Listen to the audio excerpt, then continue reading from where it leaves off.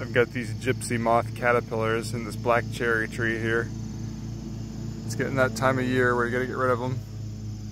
They make these webs, and then these caterpillars are in here. They're still really little right now, but they make a mess when they start to get big. Just spread all over the plant and eat the leaves.